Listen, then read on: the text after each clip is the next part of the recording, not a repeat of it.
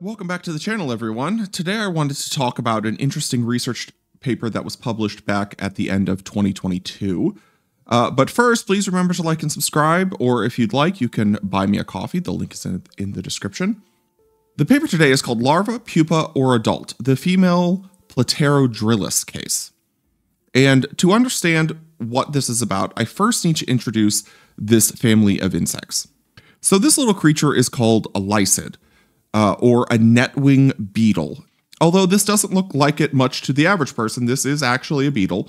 It's just that it's elytra. Its forewings are very thin and leathery. They sometimes look a bit like a moth if you're not really sure what you're looking at. But they are a family of beetles that are very closely related to things like lightning bugs. And in the case of the Platerodrilus, these insects are extremely sexually dimorphic. So the adult male and the adult female look nothing alike. The male looks like a typical netwing adult beetle, but the female looks extremely strange. So this is the female Platerodrilus, and this here is the male. And this is to scale. The male is itty bitty tiny compared to the enormous adult female beetle. And these are sometimes referred to as Trilobite beetles because of their very weird body shape. And this genus of beetles can be found throughout Southeast Asia, so you can kind of find them starting at the Himalayas and going down to like Malaysia. And it actually took a long time for these to even be discovered. And even when they are found nowadays, it is actually relatively difficult to determine which males go with which females when you're collecting them. It's easiest to collect them while they're mating because the males and females look so different. You wouldn't naturally assume that they were related unless you're doing some sort of DNA research. So these beetles tend to live around rotting wood in forest environments. And the females, you can see here, here, and here, crawl around on this rotting wood feeding, and the males will fly and find them for mating. The females are sometimes referred to as neotenic or larviform or pedomorphic, meaning that they don't seem to at least go through a full metamorphosis. They retain a lot of the characteristics of their larval form. So in the photo here, this is the female larva. When she is mature, she still retains a lot of those characteristics. Specifically, her body shape, her lack of wings, her leg shapes are all very larval. Her head changes a little bit, but the major difference between the adults and the larvae, at least with the females, is the presence of a functional reproductive system. But otherwise, their body remains largely unchanged. So again, this is the larva. You can see her little head up here. And this is the adult. The head remains hidden. It gets withdrawn within the prothorax. So the purpose of this research paper that was published at the end of 2022 was to better describe the morphology of the female larva and the female adult so that you could get a better comparison of the changes that happen as the female matures into the adult form. And the reason the paper is called Larva, Pupa, or Adult, there seems to be a compressed metamorphosis. It's not a real metamorphosis, but the adult female retains characteristics of the larva, of the pupa, and of the adult. It seems like everything has been compressed into one stage. So if we start looking at the characteristics of the larvae of the female versus the adult of the female, you can start seeing some changes where the adult characteristics start to come through, but the larval characteristics are maintained. So this bizarre looking thing here is actually the head of the female larva. And you can see some characters. You can see an eye here. So the eyes are here, right? So on the sides of the head, kind of farther back. And these bulbous things here are the antennae. You have the mouthpart complexes, which are very reduced. You don't have much of a labrum. If we zoom in here, you don't have much of a labrum, which is the upper jaw. You have the maxillary palp here. The mandibles aren't very well formed. Down here are the labial palps.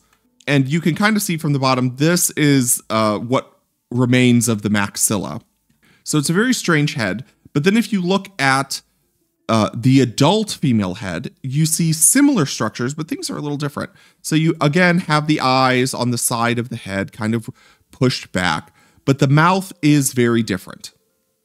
So you do start seeing some adult mouth parts. The antennae are slightly different. You have the labial palps, you have the maxillary palps. But if you remove this labiomaxillary complex off, which is what this is, you can actually see the formation of mandibles. So they are chewing mandibles now in this beetle that are obvious, that you can see here and here in the adult stage. And then the labrum is formed. You actually do have a fully formed labrum or the upper lip, the upper jaw of the beetle, although it's just one little segment and there's a little evagination there. But it's a very, very small labrum, but it is present, which is otherwise not present in the larva. The other crazy thing about this group that I've never heard of before reading this paper is that the adult female has 2 cuticles. She functionally has 2 exoskeletons, one layered on top of the other. So how this works is this here is the female larval cuticle, and we're zooming in. The female larva only has 1 cuticular membrane, and you can see it's fairly regular. This here at D is the first outer cuticular layer of the female adult. So she has an outer cuticle and she has an inner cuticle, one layered on top of the other. And they have different structures. So this is zooming in up to, I believe, 600 times magnification. You can see there's a lot of pitting. These are sensillae, so nerve openings for the female to sense her environment. And then underneath the first layer, the first exoskeleton, is a second cuticular a complete cuticular layer here, which has a completely different structure, different forms of pitting, different forms of sensillae. And I've never heard of this in any adult beetles, but for whatever reason, this exists in this specific sex and family, or sex and genus of this Trilobite beetle. It's very strange. Other weird differences, which the female retains into adulthood, are the presence of basically larval legs. So this is the leg of the larval female Trilobite beetle. So you have the tarsal claws, the tibia, the femur, the trochanter, and the coxa. And then this is the adult female leg, which retains all of the characteristics of the juvenile. This is really a larval leg attached to the adult females. This up in the corner are the final 2 segments of the abdomen.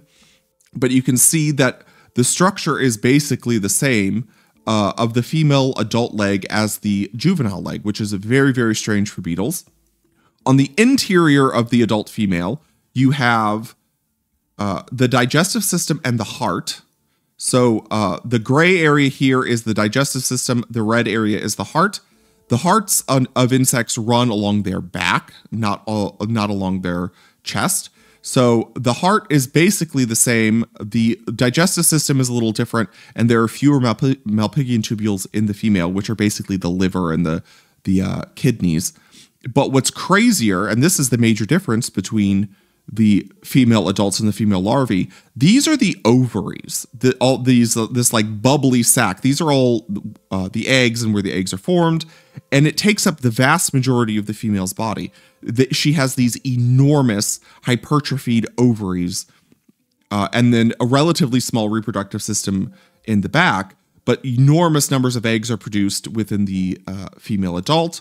And so if you were to cut open one of these, if you didn't know if it was a larva or an adult, if you just cut it open, you would see these enormous ovaries within the adult female.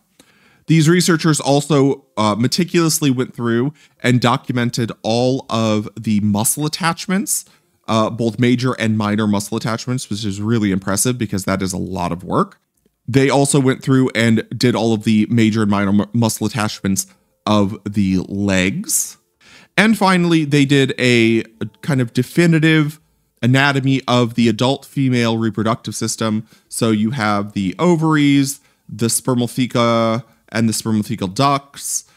You have the uterus here. You have the vaginal opening here. So finally, you have a reproductive morphology. Sometimes this is very useful in determining species, the reproductive morphology of both males and females when you're talking about invertebrate identification.